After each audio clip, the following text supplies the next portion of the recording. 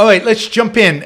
We did a show. I did a show a few months ago on El Salvador, if you remember, on the massive decline in violence and in murder rates, in particular in El Salvador, as a consequence of the Salvadorian government basically announcing emergency measures whereby they rounded up 68,000 people. 68,000 people, put them in jails, built a large jail, maybe in the world, at least in the Americas, that holds 40,000 inmates. Basically, they have in prison now 1% of the population. This is double what the United States has. And the United States incarcerates a lot of people. And by doing this, basically homicide rates have dropped by 92%. They are now, El Salvador is now safer than many American cities. Some American cities, it's still, it's still not safe, but it's much safer. Extortion is reported to be down about 60-70%. Extortion was huge, sucking up a big chunk of the profits or the livelihood of many small to medium-sized businesses were being sucked up to an extortion. All of that is gone. And they've got 68,000 people in jail, 1% of their population. The challenge, of course, is that in rounding up the 68,000, they rounded up a lot of people who are probably innocent. If you had tattoos, you were rounded up. If you were a relative of a known gang member, you were rounded up, even though you might not be a gang member, in spite of the fact of being a relative of a gang member. And so there are major challenges. There are major challenges to individual rights, and there are a lot of innocent people in jail, a lot of innocent people being caught up in this. And it just brings up an interesting point. So there's a major Wall Street Journal article on this as of yesterday. So it was with photographs and a big kind of a big spread. And of course, this is a real challenge. How do you balance the need for security? And this is a need, a human need, an essential for civilization, an essential for economic and social progress, an essential for people to live their lives, in a reasonable manner, is to be safe from violence. And this is the number one job of government, is to protect us from violence. This is why anarchy is such a bizarre idea, because El Salvador was an anarchy until a little while ago, right? And what you got is massive murders, and what you got is deals between the government, one government, and between the gangs, and the gangs violated the deals. So, funnily enough, this president was pretty soft on the gangs in the beginning. What he did was he cut a deal with them, and he basically let them get away with a lot of stuff in exchange for reduced crime, and crime did come down.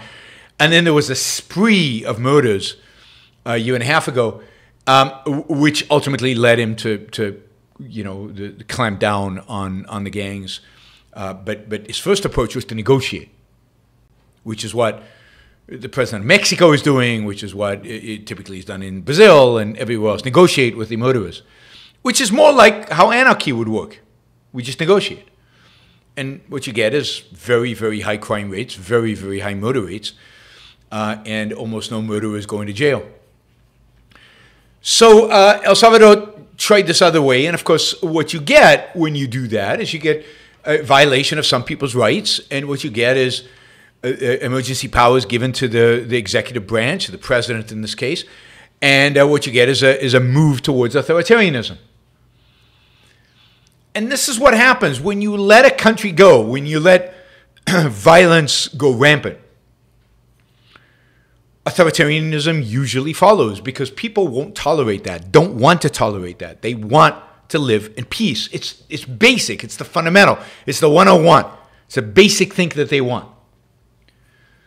And that's what's happening in El Salvador. The current president, Bukele, has an approval rating of 90%, 90. Everybody loves him.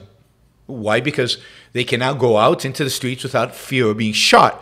They can now open their business without having to pay extortion money to more than one gang, several gangs. They can now order pizza, and the pizza delivery will actually come to their neighborhood. For a long time, the kind of delivery services did not go into certain neighborhoods. You can now call the police, and the police will actually show up. So the rule of law is super important and super valued by human beings. And it takes a real rare political leader to combine the protection of rights of the innocent, protecting them from violence, but also then making sure not to penalize the innocent by rounding them up. And if you put all the males, the whole male population in jail, violence will come down. There's no question about that. So how do you balance the two? And it's going to be a real rare political leader who can do that. I mean, Putin came to power in Russia in 2000 for the first time because of the mayhem, the anarchy, and the violence generated by that anarchy in Russian society during the 1990s. And what Russians wanted is a strong man to straighten things out, and he did. And Russia, to this day, is paying the price. Now, is Bukele the kind of leader who ultimately can rein it back? Is Bukele the kind of leader who can go through the population in prison of 68,000, figure out who is guilty and who is innocent quickly and effectively, and free the innocent? We will have to wait and see. There's still, no clear evidence one way or another. The special powers that were given the government in order to round up everybody are still in place, are renewed every month. On top of that, they do claim that they have put in front of a judge 60,000 of the inmates, so that's a huge percentage. They have freed thousands of inmates because I assume they think they're innocent. But there's still fear that there are at least 3,000 to 5,000 innocents among those that are being held. And again, Bukele will be ultimately judged historically over the long run. Short run, huge success, amazingly popular. And maybe this was necessary, right? Maybe this was necessary. The price is you've got innocent people in jail, but at least innocent people are not dying in the streets. The question is, how do you long-term establish the rule of law? Not the rule of the fist, but the rule of law. And how do you long-term make sure that the people who stay in jail are the actual guilty, and you release the people who are actually innocent? In the meantime, unsurprisingly, the Salvadorian economy is doing well. It's growing fast. They are courting investment now, touting the fact that crime rates are so low. Investment will probably start flowing in. There's also some really good tax deals for tech companies to go to El Salvador. So this will help the economy. One of the things that economies need, one of the things that capitalism needs in order to exist, and economies need in order to thrive, is the elimination of violence. The elimination of violence. So let's hope El Salvador takes the right path from this point moving forward. It's getting a lot of attention. Of course, the article tries to be balanced, tries to, but highlights the human rights violations, which are real.